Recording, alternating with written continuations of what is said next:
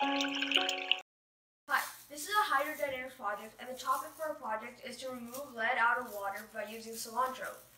This solution right here is lead nitrate, and we are trying to contaminate this water bottle to see if our project works. Here we dilute lead nitrate into water. Here we are testing the contaminated water to see if it has lead in it. This chemical will change color when in contact with the lead contaminated water. Here we dipped a swab infused with a chemical. As you can see, the contaminated lead water is turning brown.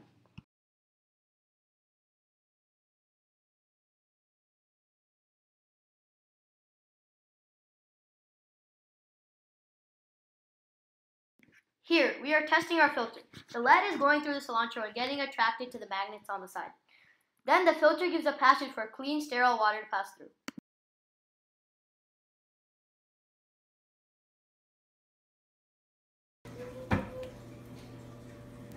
After getting our results, this is an overview of our materials.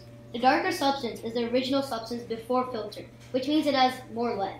The lighter one is after filter. That means the lead is caught up in the filter and not allowed to pass through.